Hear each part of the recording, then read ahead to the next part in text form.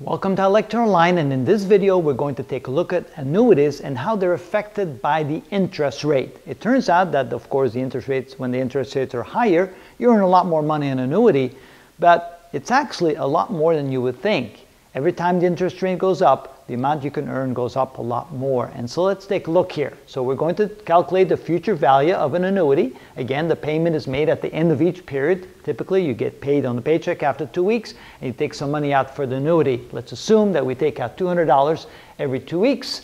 Let's assume that you retire at age 65 and that you started saving at age 25, so you had a 40-year period to save for your retirement. And here's the equation.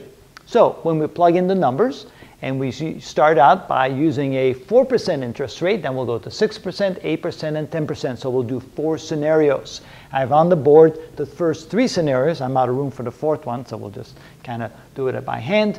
And so here, when we plug all the numbers in, notice the rate starts at 4%, goes to 6%, goes to 8%. So let's calculate how much money you would have in your savings account after 40 years of saving with a rate of 4%, $200 every 2 weeks. All right.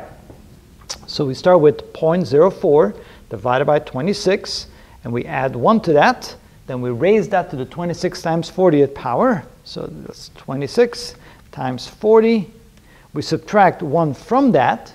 We then divide by this quantity, which is the same as multiplying times its inverse, so times 26 divided by 0.04.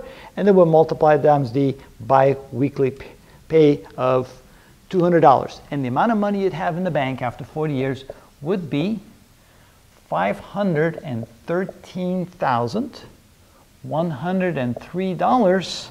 Oop, that should be a period. And let's see here, and 2 cents. All right, so $500,000 in the bank after 40 years. All you have to do is put $200 in the bank every 2 weeks. All right, what if the rate was 6%? So we do the same calculation. So 0.06 divided by 26 plus 1, raise that to the 26 times 40 power, subtract 1 from that, minus 1, then divide by this, which is the same as multiply times the inverse, so times 26 divided by 0.06, and multiplying that times 200. So after 40 years, you would have in the bank $866,037.43. Wow, quite an improvement. More than, no, not quite more than double, but going from 4% to 6% is a significant increase in the amount of money in the bank you would have. What if you could earn a rate of 8%? If you do the right investments, have the right advice, do all the right things, and you start earning 8% on your investment. Of course, typically they don't put the money in the bank, they'll put it in bonds and stocks, and if it's wisely invested, you could earn 8% over a 40-year period. So how much money would you have after 40 years? So now we go 0.08 divided by 26 plus 1. Raise that to the 26 times 40 power, subtract 1 from that, and then we divide that by 0.08 divided by 26. Of course, we multiply times the inverse, 26 divided by 0.08, and we multiply that times 200. So if you could earn 8% for 40 years and putting just $200 per week aside from your paycheck, you would have in the bank $1,521,799.32. Wow, you can see the pattern. What do you think will happen if you could earn 10%?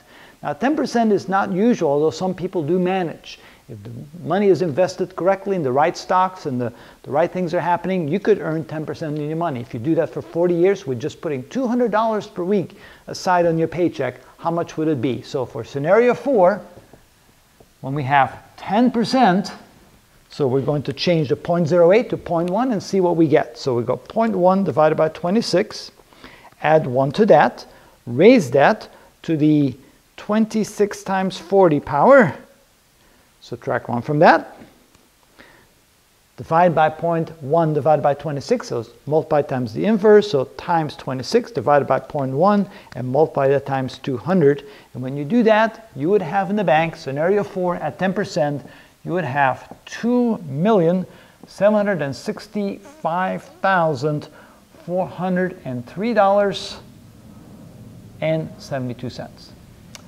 Well, you know what? That's quite a savings account for retirement. You would have no problems, at least with your money, if you retire at 65 with that kind of money in the bank. So finding the right investments, getting the right return of interest can make a big difference in how much money you end up with finally when you retire. But the whole key is, of course, starting early and having that long period of savings over 40 years and just see what kind of savings account you can have when you're ready to retire at age 65. And that's how we do that.